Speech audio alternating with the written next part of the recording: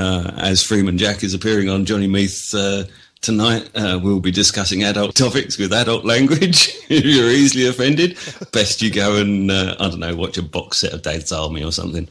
Yeah, the well used to be now, Jack, so I don't even give that out anymore.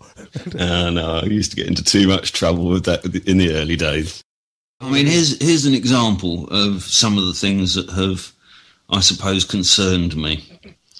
One of the things that really did a lot to correcting my attitudes towards my own anti-statism was experiencing something approaching true anarchic micro-society in one of the traveller camps.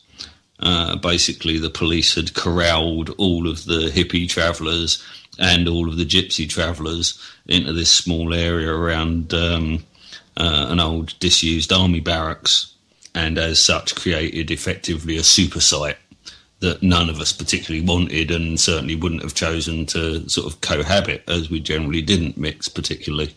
And as a result, this site literally became a law unto itself. The police could only come on in riot vans. It was survival of the fittest of the very worst kind, you know what I mean? There was certainly not enough work for that larger community to find gainful employment.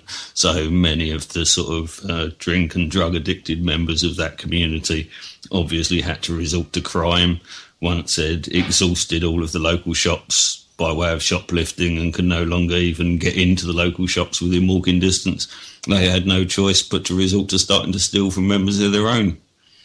And so the site essentially became survival of the fittest, and keep, if you wanted to keep it, bolt it down or padlock it, which was completely the opposite of the culture that all of us had come from, living as individual communities. But it was certainly an eye-opener that how quickly a civilised, incredibly civilised, I mean, the New Age travellers, although we were perceived by the outside world as this riotous rabble, which to some degree we were, in our own dealings, in our interpersonal dealings amongst the society itself, it was unbelievably civilised. There wasn't, adultery was almost unheard of on the traveller scene. Right. Yeah, monogamy was the default, simply because we were such a tight community that such emotional miscreances that could go unnoticed in a broader society were all focused on. Yeah, they're all under the magnifying glass. If there's only 6 or 12 of you in any given group, then obviously a bit of bed hopping anywhere in that group is going to be very much more noticeable than it is in a town of 10,000 people. Yeah, sorry, I was just thinking what you said about the travellers and how it kind of collapsed after time. Didn't that primarily happen because of an outside influence? Like you said, the police came in and what did you say they did? Well, certainly the police had corralled what was a number They created a situation, right? Yes, yeah, it was an artificial situation. It wasn't a situation of any of our choosing. None of us would have necessarily have chosen to take a site with so little work prospects and few material resources. There was no firewood, there was nowhere to dig latrines. It was just a horrible, squalid place full of sickly dogs and even sicklier people. I also strongly believe that the travelling community was actually targeted with heroin as well. Yeah, I've been around. They would try and destroy that community, didn't they? Yeah, no, absolutely. Yeah, from without and from within. I also think we're infiltrated by the same sort of, these police infiltrators that are infiltrating the activists now. Well, we were effectively part of the sort of Greenham Common women peace movement at the time that was seen as so very threatening by the state. So we were certainly under surveillance. We were often being surveilled by helicopter, which we all thought was hysterical. But that's just it, isn't it? And when you left to your own devices, that you would get on fine and survive and just do as you need to do, as you've always done.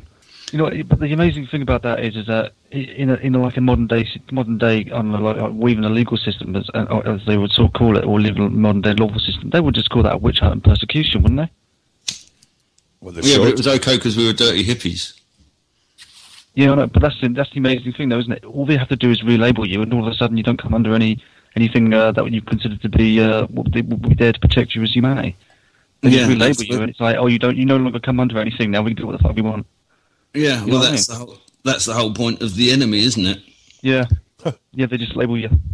You have to create an enemy in order to get decent men to kill people. Divide and conquer, yeah, absolutely. Do you know what I mean? Obviously, there were examples. I mean, they called them travellers or whatever, but the travellers were an example of what you could do outside the system and survive and live. They got to destroy that because it's like, it's kind of like the remnant of the past, right? Yeah. When you think unbelievable. That's disgusting, like, and we're talking about kids, like. I mean, this is another thing as well, is the propagandizing that we have received about the Nazi Holocaust. And I'm not a Holocaust denier. I can absolutely see the reason for the alarm and the perpetuation of the story. However, this has to be put into perspective as occupants of a country that invented the fucking term genocide. You know what I mean? We were the ones that invented the removal of a population from an area in order to repopulate it with our own lower orders of gentry and their servant class. And the only people that we would keep in an area that we had militaristically taken was the women and the children, and we would employ them as servants on slave wages.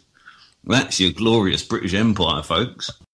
And I feel genuinely sorry for all of these servicemen, because I genuinely believe that most of them have either bought into the propaganda lie of the British military being this fucking honourable, bloody, historical fucking establishment. Bollocks. It was the fucking armed militia for the East India Dock Company. Full stop. It was sent in all over the world to sort out the fucking civilian populations of unlawfully, illegally occupied countries, to subject them to the corporate fucking will of the East India Dock Company, so that we can carry on consuming our fucking alcohol, our fucking tobacco, our opium, our cotton and silk, none of which we were prepared to actually bend our back and make ourselves. Exactly.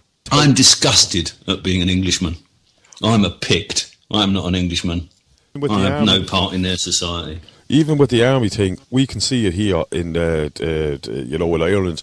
We can see people from the north and even. Oh man, I just got to tell everybody in Ireland, man, I wept all the way through the Troubles. I would sit and watch the TV, and I would weep at your communities at war with each other, and the British Army on the streets of Britain, using live ammunition on a civilian population. What the fuck? Yep. Even now, people are not incensed about this. What the hell? Yep. When the riots were going off over here, we had call for bloody water cannons and rubber bullets on the streets of London by the public in London. They have got them so wrapped around their finger. I mean, part of that, again, was a propaganda campaign, you know what I mean? We were listening to the various media feeds coming from sort of local London sources during the riots, and it was quite clear that every sort of third caller or so was quite obviously a shill plant caller, you know what I mean, calling for some extreme fucking behaviour or another. They certainly weren't members of the general public just calling in because they were so righteously indignant about what was going on in their communities. But we know that, but what brought me on was the consolidated funds. And to me, that was a huge thing that I found out from myself last week to make me realise how the power is kind of controlling the money, and how we are, as I was saying last week, if we all believe that or accept everyone's sovereignty, well, we've got to realise what we have paid in our taxes. That's the reason why these wars are happening. And people got to realise this, what we're actually paid into. And it's like what you just says there, these courts, they don't have to be filled with people. You know what I mean? I would like to correct you slightly there. Right. That these wars aren't caused by our taxes. No, I'm not saying Hold on. Let's absolutely clarify this, because this is, again, a key issue of personal sovereignty. Wars are not caused by governments. They are not caused by secret societies. They are not caused by any of the multitude things that we are told that they are caused by.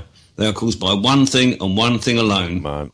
Young men who are prepared to pull a trigger.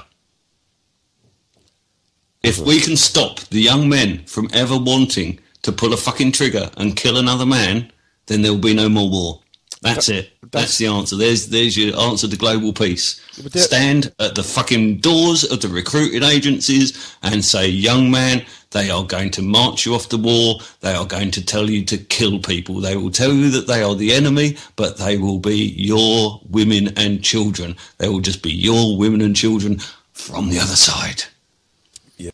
And moreover, I would suggest that that was actually beginning to happen, that awareness of war, of the nature of war, was beginning to happen, and all of the traditional homes of all of the traditional regiments who held some semblance of the honour that the English military used to stand in, all of those regiments have now been closed, and the regiments that we now see being sent off to war are all the ones from the old coal mining towns, from the steel towns, from all of the places where Maggie folded the bloody industry first. Yeah, so we have a raft of strong, stocky, good genetic material, unemployed, get your girlfriend up the duff, no prospects of a flat, no prospects of a job, recruitment offices popping up on every bloody corner with the staff sergeant standing there looking well fed, well sorted. And you don't have a brain. Little boy. And you don't have a brain. You don't think for yourself. No, they do. Yeah, they do, but they don't have the options. If your girlfriend's up the duff and you don't know any better, if nobody comes and offers you the hand of guidance as a 19-year-old or an 18-year-old, you are going to see that career in the army as possibly your only fucking step out of Babylon. That's your, okay, you might be getting your face out of the shit by standing on the head and shoulders of somebody below you, but at least you get to breathe fresh air for a while. Till they pack you off home with chronic post-traumatic stress disorder and then wonder why 3 months later you're in fucking nick. Or even come home with no legs. Well, or broken back. Yeah, syndrome in a box. And that's the problem.